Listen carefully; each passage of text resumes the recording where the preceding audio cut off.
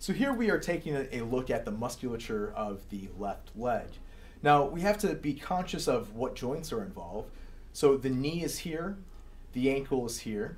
We have then of course the hip here. And so muscles that cross each joint will act upon that joint. Now when we talk about the gross anatomy of this left leg, if we reference the kneecap, below the kneecap or inferior to the kneecap is going to be the compartment known as the shank. And then superior to our kneecap is going to be then the thigh. When we look at the collective front portion, this front portion is often referred to as the anterior chain. And as we rotate the model, the muscles that are on the back part of the body is often referred to collectively as the posterior chain. So here we are examining the posterior aspect of the lower leg.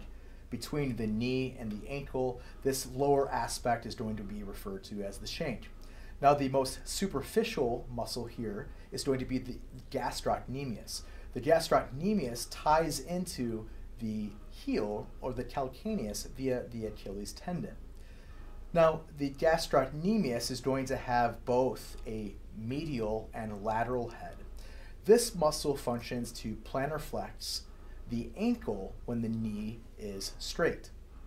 Now, when we examine the lateral component of the shank, we have to examine this muscle here. This muscle is going to be deep or underneath the gastrocnemius. This muscle, the soleus, or sometimes referred to as soleus, also functions to plantar flex the ankle. The difference being is that the soleus plantar flexes the ankle when the knee is in a bent position. Collectively, the soleus or soleus, in conjunction with the gastrocnemius, are coupled to form the triceps surae. Now, this calf, if large enough, might be referred to as a cow. Now, on the flip side, let's look at the anterior aspects of the leg. Now, this lower leg will draw our attention to this medial side, to the tibialis posterior.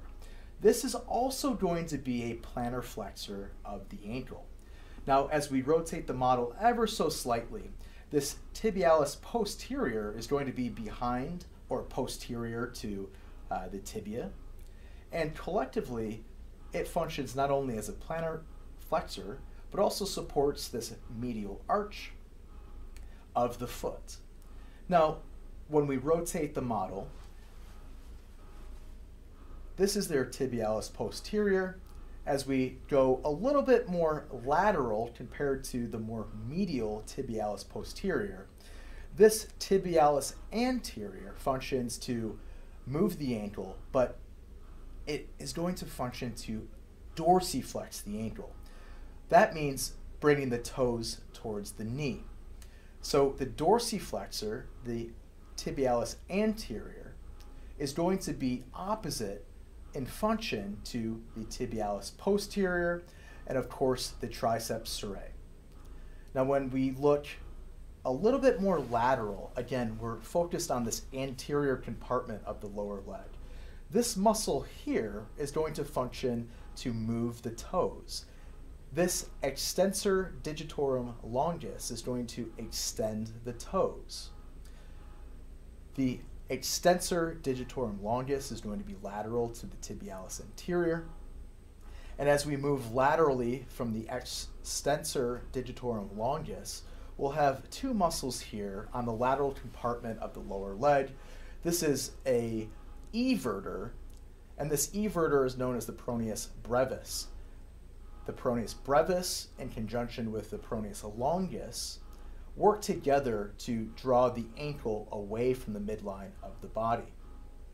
So here we revisit the anterior shank. Now this tibialis anterior is located here. As we move now laterally to this tibialis anterior, this muscle is the extensor digitorum longus. This muscle is going to be much longer than this muscle located on the top of the foot, the extensor digitorum brevis.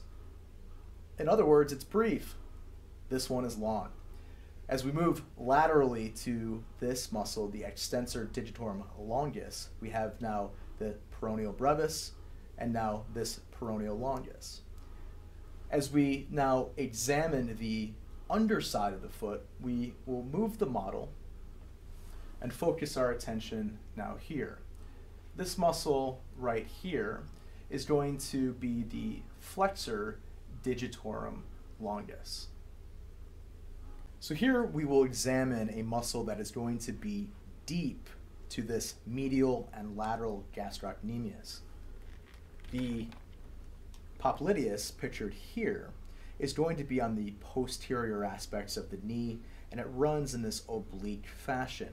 This muscle serves to unlock the knee. In particular, it's going to allow us to unlock the knee from extension to then flexion.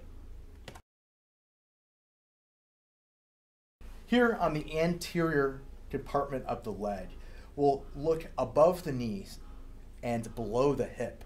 So if the hip is here, inferior to the hip will be the thigh, and superior to the knee will be, again, the thigh. Now, what muscle will predominate the thigh is going to be the quadriceps, and the quadriceps are going to be made up of 4 individual muscles. The first of which is the vastus lateralis. It's going to be on the lateral side. The vastus medialis oblique will be on the medial side. Now, deep to this muscle here is going to be a structure that isn't observed, but it's going to be the vastus intermedius.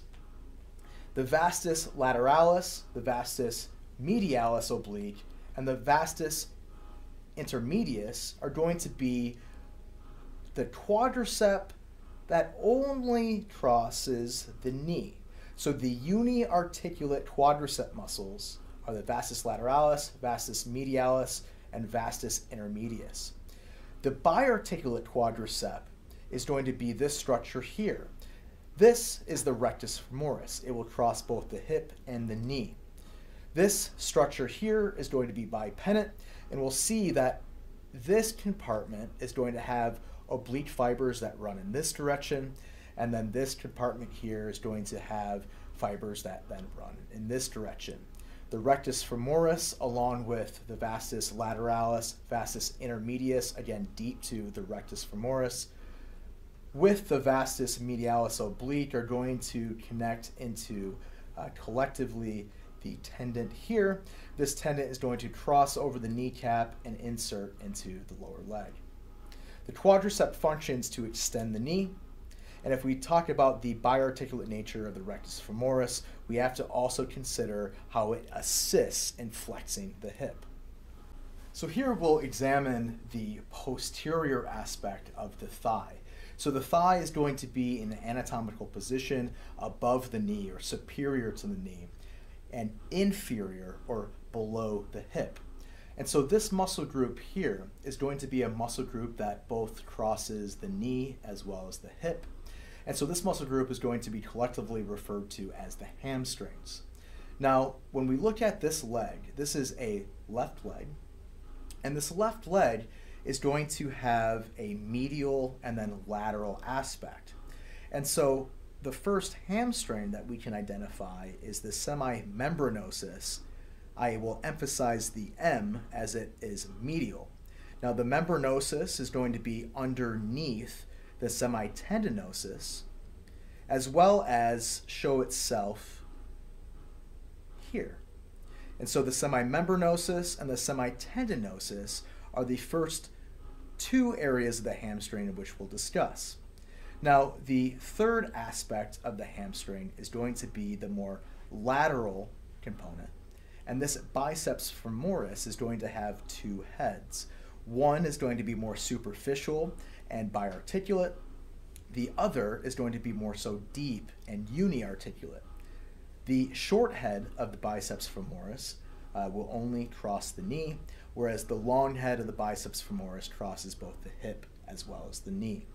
So the semimembranosus in conjunction with the semitendinosus in conjunction with the biceps femoris make up the hamstrings. The hamstrings are going to flex the knee and also synergistically assist in hip extension.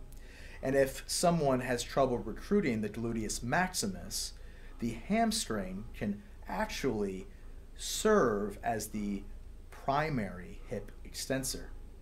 Here we will examine the posterior section of the hip. This muscle here is the gluteus maximus. The gluteus maximus is often divided into the superior fibers and also the inferior fibers, often labeled as the inferior and superior compartment. Gluteus maximus functions to extend the hip.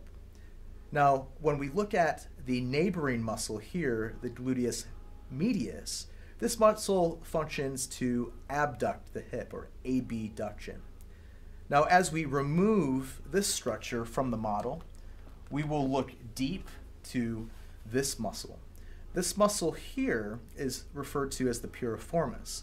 Now, the action of this muscle is indicative of the original position of the hip. When the hip is in flexion, this muscle here serves to abduct. When the hip is in extension, this muscle, the piriformis, serves to externally rotate the hip. So here we examine the lateral side of the model. We will see this dense connective tissue, the IT band, insert into this lateral muscle here. This tensor fascia lata connects into the IT band. Now, this lateral side of the model, when we rotate it, now we are viewing the medial side of the model. This muscle here is going to be the gracilis. As we move towards the front or anteriorly, there are two muscles in which we need to identify. This is the adductor longus, and then wedged in this triangle here is the adductor magnus. Now, the gracilis is complemented by the sartorius. Collectively, it's important that we note the adductor magnus is in fact a hip extensor. It also functions to, of course, adduct the hip per the name's suggestion. Collectively, the gracilis, the adductor magnus, the adductor longus, and the sartorius dominate the medial aspects of the thigh.